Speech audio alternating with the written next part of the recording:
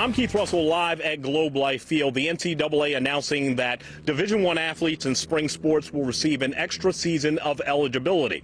Basketball, that's a winter sport, so that's a no. Baseball, that's a spring sport, so that's a yes. Speaking of baseball, tomorrow was supposed to be the first ever regular season game at Globe Life Field, and no one's more disappointed than Rangers president and GM John Daniels. It would have been huge. It will eventually be huge, but it's a little bittersweet not to be able to get in there right away. Rangers president and GM John Daniels remains optimistic the Major League season could start in late May.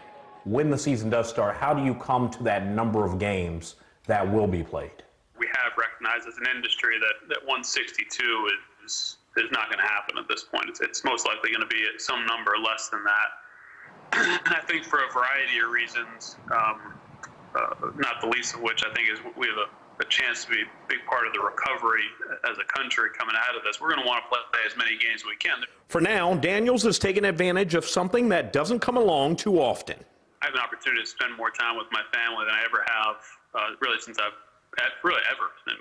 since before my kids were born. So that part's been great, but it does make you realize what you miss, what you love. Daniels has nothing but love for those on the front lines in this battle and those impacted by COVID-19. But his spirits are lifted when he imagines how America's pastime will help heal America and how some of his players are swinging away at that goal right now. Joey Gallo swinging hitting off a tee in his apartment.